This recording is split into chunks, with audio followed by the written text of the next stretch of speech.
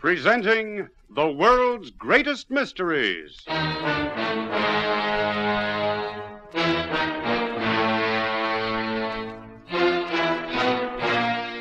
And now, your host. This is Basil Rathbone. On a street in Paris, there's a sign denoting the entrance to the offices of one of America's famous newspapers. Out through the entrance, many times has come one roving reporter extraordinary. This has been his starting point for journeys to the capitals and villages of Europe. His aim has been to investigate, to search into, to find the secrets behind those mysteries that result in front-page copy and make the headlines of this famous daily. News which without doubt had its mysterious implications and, more likely, its menacing moments. In a moment, one such story. It carries Mike's byline, and he tells it the way he saw it.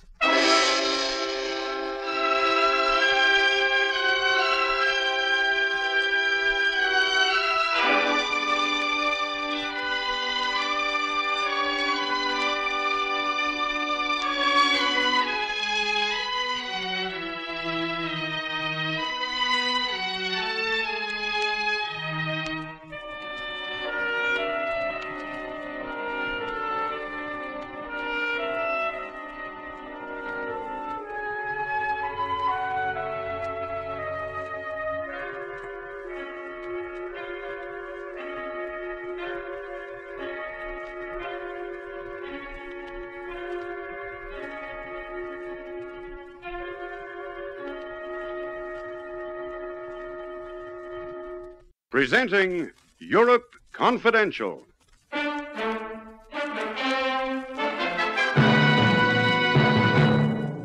Das ist Friedhausen, Frau Weinriche. What is it, Ruth? This is where Otto leaves us. We're not a quarter of a mile from the frontier. And the mist's coming up. Tell Otto we'll never be able to thank him enough. Never as long as we live.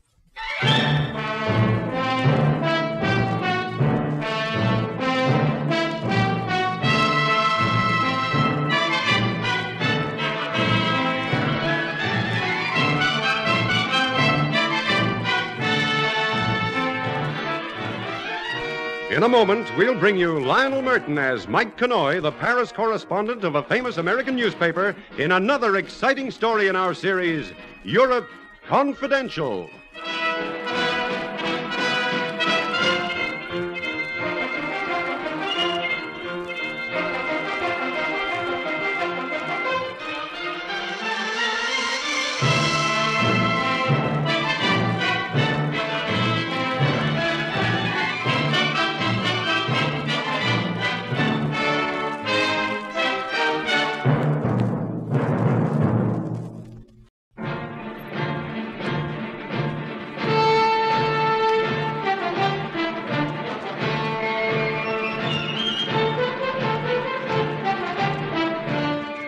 This is Mike Connoy reporting for Europe Confidential. The story I want to tell you right now is not a news story. It took place almost 20 years ago. At the time, I was a copy boy back in New York, and Europe Confidential was being handled by Paul Rogers, a correspondent with long experience of Europe between the two wars. This story happened to him on an assignment in Germany in 1938. Maybe that's why it has a special interest for me, because Paul Rogers was doing exactly the kind of job I'm doing right now, when one morning he walked into the editor's office to meet Andrew Thompson for the first time. Sit down, Paul. Thanks, Chief. Your papers are all in order to leave for that air display in Munich. We got them back from the German embassy this morning. Fine, I'll leave tomorrow night. Yeah, now look, something has come up.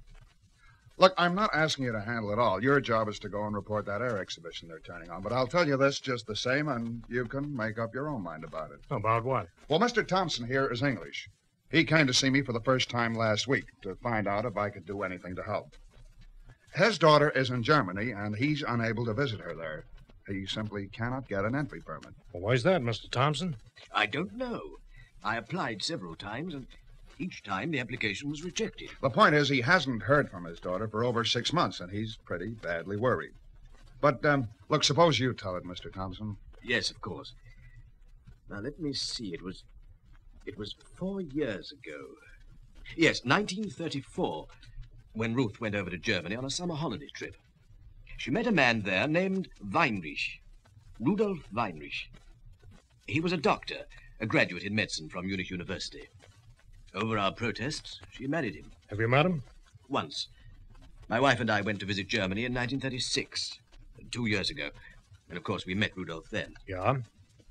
Well, actually, we were quite impressed. I felt my daughter was happy. Weinrich had begun to make his way as a surgeon. In fact, we heard on good authority he was regarded as brilliant. So we felt things would probably work out for the best. And now? Well, now I'm worried. Devilishly worried. It's 6 months since I've heard from her. You've written? Every few weeks. There it is, Paul. Look, you'll be in Munich. It might be possible to make a simple inquiry. Why not? Will you do that for me, Mr. Rogers? I'll be glad to. Oh, thank heaven. Just to know that she's all right, that it's simply a matter of being too busy to write, would take a great weight off my mind. You better give me your daughter's address in Munich, Mr. Thompson. It's number 25, Leopoldstrasse, Marienthal. Number 25, Leopoldstrasse, Marienthal. She never gave any indication that she might be moving from this address, did she? None whatsoever. It might be as well for us to have a photograph. Oh, I can let you have a photograph. Now, in the last letter you received, did your daughter give any hint of trouble or unhappiness? Well, she didn't actually say anything, Mr. Rogers, but there were 1 or 2 parts of that letter which puzzled me. Puzzled? Ruth was a very vivacious sort of person. Yet that letter... Well, unfortunately, we destroyed it. But even if you had read it, I doubt if it would mean anything. There was nothing she actually said. You feel there was some constraint which was unlike your daughter. Yes, that's it. Constraint. Mm-hmm. And it was unlike her. Well, we have the address, so Paul's inquiries can start from there. And if my daughter's moved away, or if something's happened, then you might try getting in touch with Frau Schmidt. And who's Frau Schmidt, Mr. Thompson? She was a young widow, a friend of Ruth's. She lives in the same street, Leopoldstrasse. We met her when we were in Germany, and Ruth often mentioned her name in letters. What about the last letter? Oh, no. Oh, now I come to think of it, she didn't. Not in the last letter. 2 days later, Paul Rogers was in Munich. After he settled into his hotel, made arrangements for covering the air display on the following day, he went to number 25, Leopoldstrasse, Marienthal, the address that he'd been given as the home of Ruth Weinrich. There, he met his first setback. I'm sorry, mein Herr. I'm unable to help you. I bought this house from Dr. Weinrich, but I cannot tell you his present whereabouts. How long ago did you buy the house, mein Herr? Perhaps 6 months. I suggest if you wish to contact the doctor, then you should try the postmeister. Perhaps he can be of more assistance.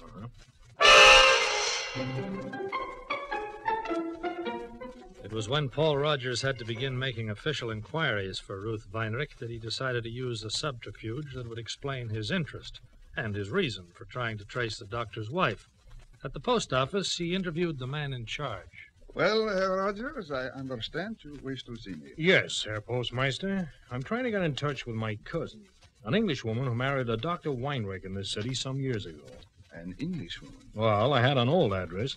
But I've learned that the doctor and my cousin moved away, and I'm anxious to locate them. Well, in what way can I help you, mein Herr? Seemed to me that you would have a record of their change of address.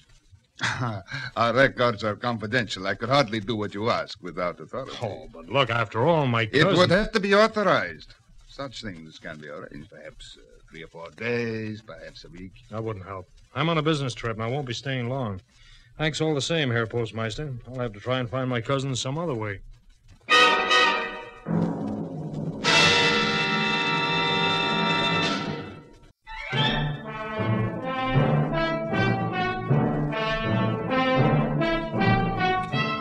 Paul Rogers had not come to Germany to find Ruth Weinrich.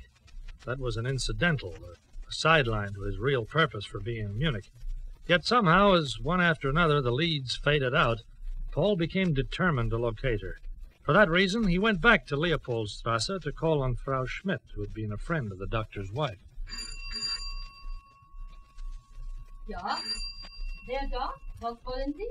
Frau Schmidt? Ja? My name is Rogers. I'm a relative of Ruth Weinrich's. Can I talk to you? Eine Minute.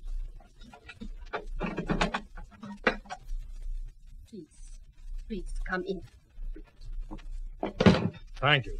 You speak English? Yes. What about Ruth Weinrich? Well, I'm anxious to get in touch with her as soon as I can. Just passing through, you understand, on a business trip. I went to her old address, but the people there couldn't help. A relative, you said? Cousin, about 3 times removed, American branch of the family. Her parents asked me to drop by and give their regards. Of course, I agreed. It's proving a bit of a job to find her. Post office wanted me to fill in forms and things, but I don't have time for all that red tape, so I thought you could help. You went to the post office? You spoke to the postmaster? Yeah. Oh, that wasn't very wise, Herr Rogers. Now, look here, this is ridiculous. I know things are different to England and the States, but after all, a man wants to find his cousin, and it seems to cause all sorts of complications. Now, do you know where Dr. Weinrich has moved, or don't you? Dr. Weinrich? Yes, I can tell you that. You can? Of course. He has become a very important person. He has moved to Geisel Gasteig. He bought a big new house there. Geisel Gasteig.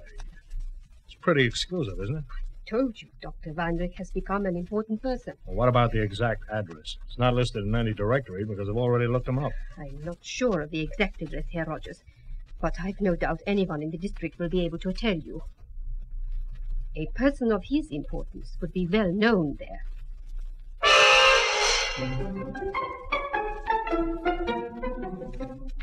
Paul had no real difficulty in locating the home of Dr. Weinrich. It was quite a shock after the modest house at number 25 Leopoldstrasse. The doctor had graduated to a huge 2-story home set in rambling grounds and screened by a high stone wall guarded by iron gates. He was eventually admitted and interviewed an English-speaking servant who seemed to fulfill the duties of a butler. Dr. Weinrich, sir. I'm afraid that's quite impossible. The doctor is in Berlin at present. It isn't the doctor I wish to see. It's Mrs. Weinrich. I beg your pardon, sir. Mrs. Weinrich. I'm her cousin. Just tell her... I'm afraid there must be some mistake. Mistake? There isn't any Mrs. Weinrich, sir. What? The doctor isn't married, to the best of my knowledge. He never has been.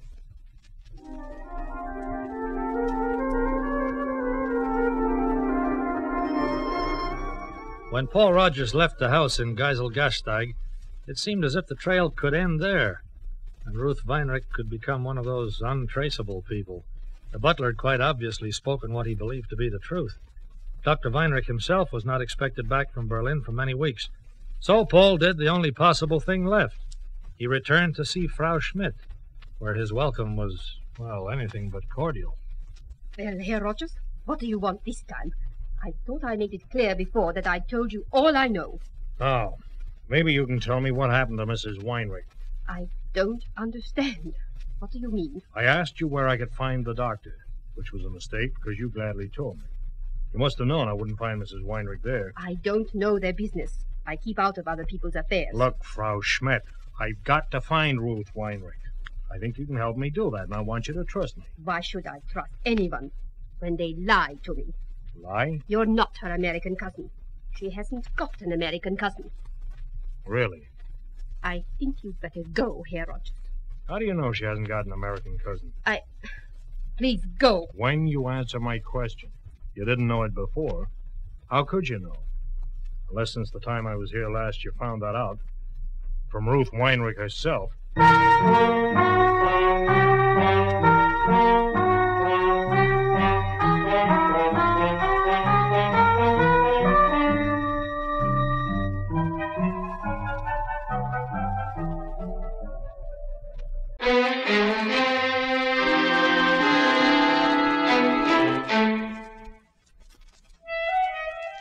For a moment in that small house in the Leopoldstrasse, there was silence.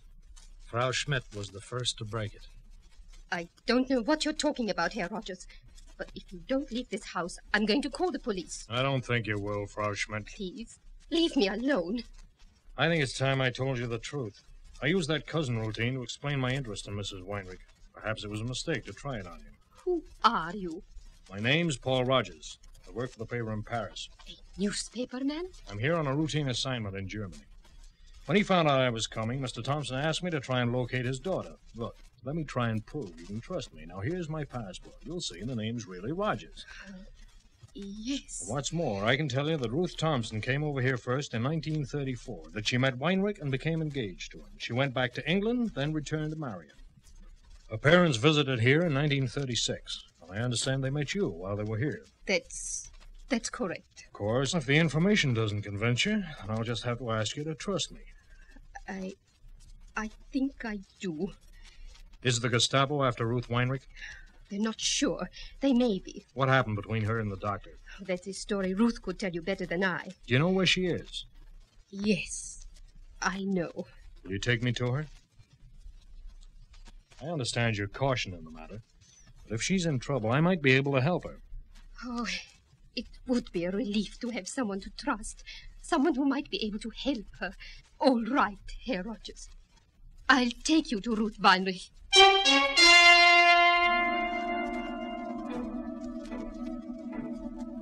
They left the house and walked almost half a mile through a maze of twisting streets and narrow alleys in the poorer section of Marienthal.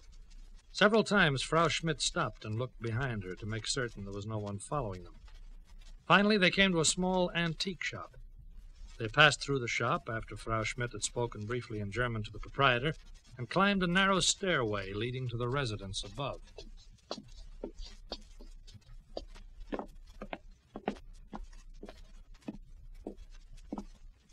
One moment, Herr Rogers.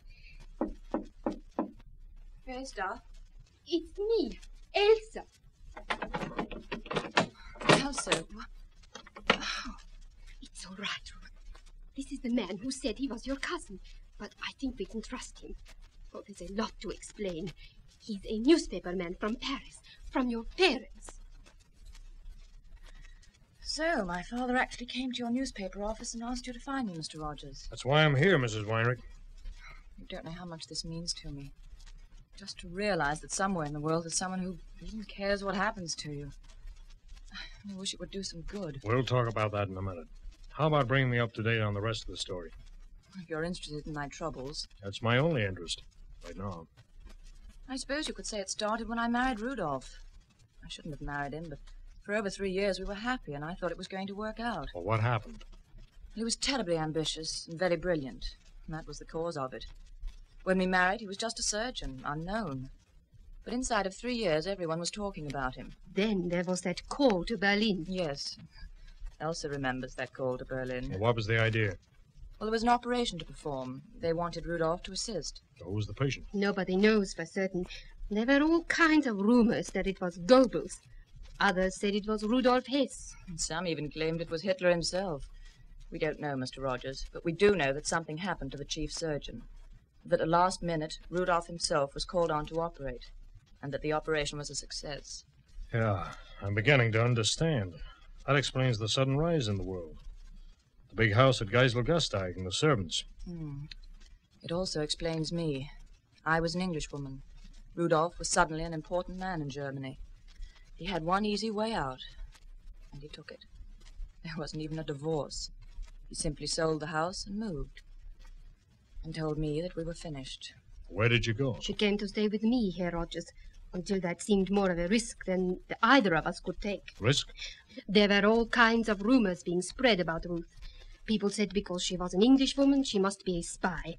The Gestapo came once to question her, and then they came back again. Only she was gone. I was here, Mr. Rogers, and thanks to Elsa knowing the owner of this shop, I've been here ever since. He doesn't use the residence, and he's one of those people who like to think that even an Englishwoman should be treated as a human being. Did you have much trouble with the Gestapo, Frau Schmidt? I had to lie and say I didn't know where Ruth had gone. I think I convinced them. Mm-hmm. And of course, when I turned up with those questions... You know just how I felt. How long have you been here already?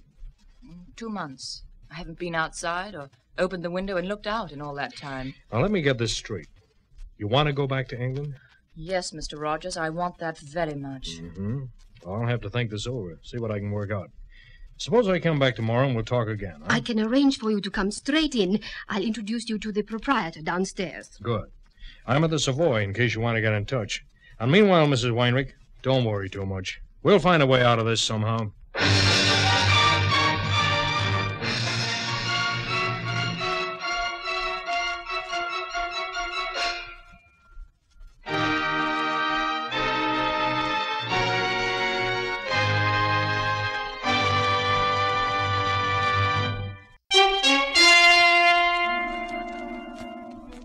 Paul Rogers went back to his hotel to puzzle over the problem of Ruth Weinriche and of her safe return to England. He bought a detailed map and studied it late into the night. Finally, about 1 a.m., he retired to bed with a fair idea of what had to be done. Barely 15 minutes later, drowsy with sleep, he heard a soft, insistent knocking at the door.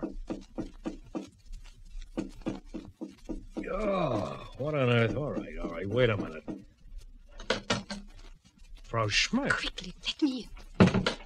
What's happened? Oh, everything. Those inquiries you made at the post office. The postmaster reported them. It started the Gestapo searching for Ruth all over again. Gestapo? They came to question me earlier tonight. I had to lie and lie. Then I had to wait until it was safe to come out. You sure you weren't followed? Certain. But it won't be long before they start watching me all the time, and then we'll be helpless. Because they'll watch you, too. Seems as if I made things all the more difficult for her. They might have given up entirely, but now they're convinced that there's something in that spy story. There's still time for both of you to get away, but it's got to be tonight. Now. Do you think they'll be watching the station? Sure to be. You've got to keep away from the railways and the main roads. Do you know a place called Weinriche? No, but Ruth does. It's only 5 miles or so from the Swiss border.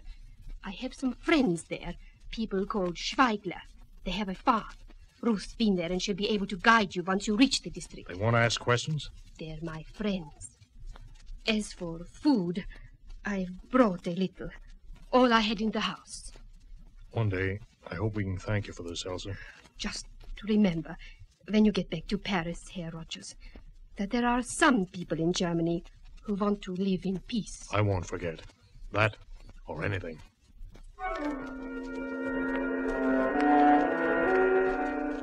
They made their way west and then south, fringing on the Black Forest, traveling through hilly country and keeping away from the main roads.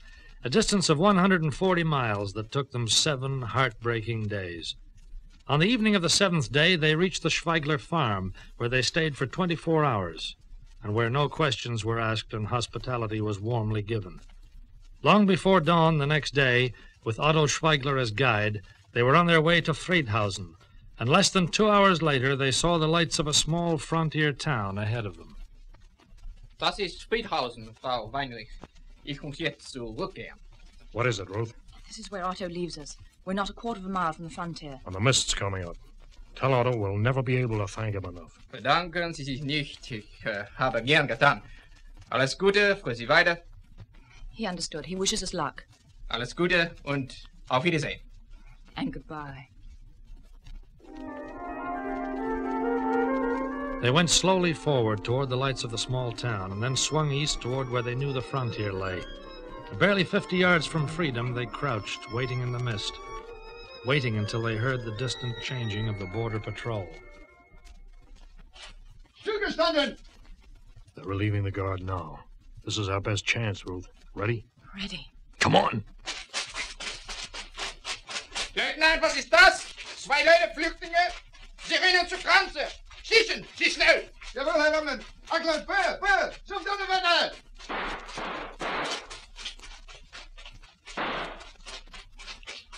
All right? Yes. Wissen Sie, die Steuern erlebt sind. Sie dürfen die Grenze nicht verlachen. We made it, Ruth. Through the fence. We're losing them in the mist. They can't touch us now.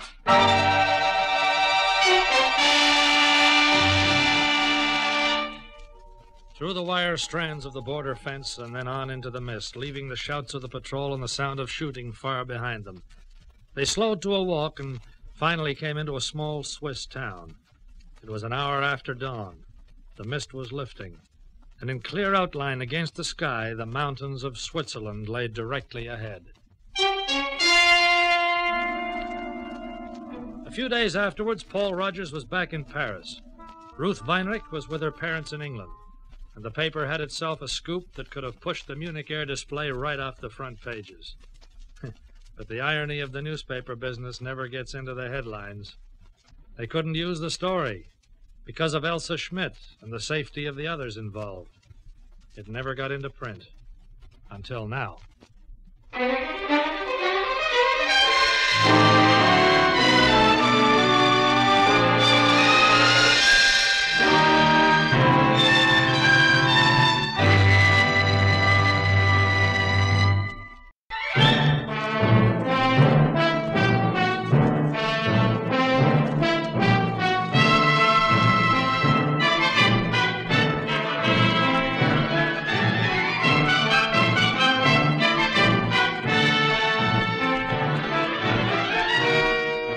have been listening to Lionel Merton as Mike Connoy in another exciting episode in the series, Europe Confidential.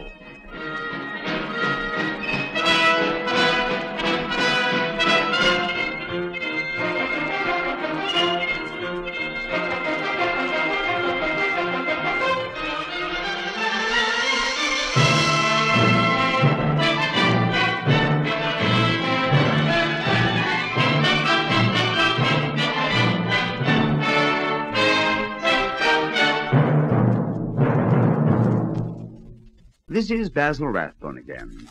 Well, that was Mike's story. This roving reporter friend of ours certainly has what I think the journalistic profession calls a nose for the news. I'll be back again with another of these mystery adventures, and I hope you'll join me. Goodbye now, till we meet again to listen to another of the world's greatest mysteries.